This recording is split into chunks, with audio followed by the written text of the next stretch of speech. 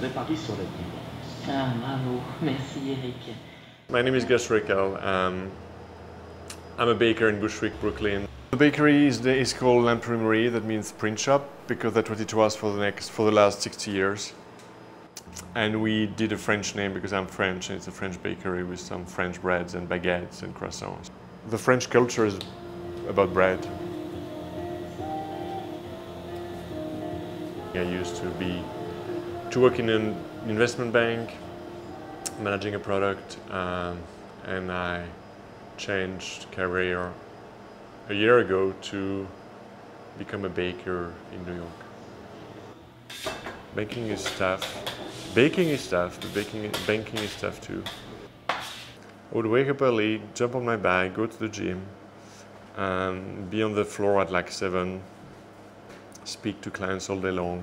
I hadn't enough. I was just tired of it, of doing the same thing, and I guess maybe without knowing it, I wanted to give maybe some sense to my life, to my job. Well, I still wake up early. I wake up at 4, go to bed at 8 or 9, and I'm here most of the time. If you're in a bigger setup, then you work with a team and you have a night shift and a day shift and you don't do all the process. When I do everything from A to Z, you need to be able to understand the dough and to be patient and humble for the bread.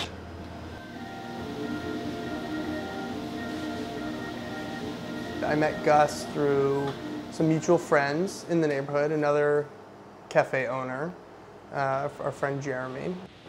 You know, I met him kind of in the transition from like a very sort of like straightforward professional life with no beard to now this sort of like his sort of persona and personality based on the bakery. So I've watched him like change, and I think things in the bakery like come through as like genuine aspects of his personality.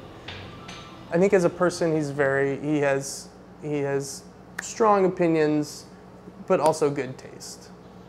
Connecting with people over this kind of product is really, you know, fulfilling for him. We just want to be a kind of nice neighborhood bakery somehow. So we don't want necessarily to go into too big or do wholesale or be the next thing in Bushwick or Brooklyn or New York. We have a very humble approach into just feeding the neighborhood with good quality bread and pastries and building a community.